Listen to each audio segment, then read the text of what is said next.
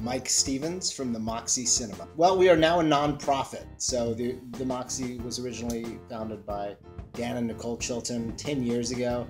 And 5 years ago, a bunch of Moxie regulars bought it from Dan and Nicole, and they needed somebody to run it, and they picked me, which I'm still very glad about. As much as anything, it's a lot of fun being involved with something that's bringing art and the arts to Springfield. You know, I can read about things that are happening in New York and Los Angeles and be involved in bringing it here to Springfield. I love being downtown. I don't live very far away. I live in Roundtree, and so I can bike down here and shop down here and basically keep my life within, you know, Glenstone and Sunshine, and I'm very happy doing that. Yeah, I mean, it was founded downtown for a reason. We thought that Dan and Nicole did it for a reason, and we kept it downtown for a reason, because after Dan and Nicole sold it to the nonprofit, we moved once, and there was, you know, talk and that we could move outside of downtown, and that was quickly shot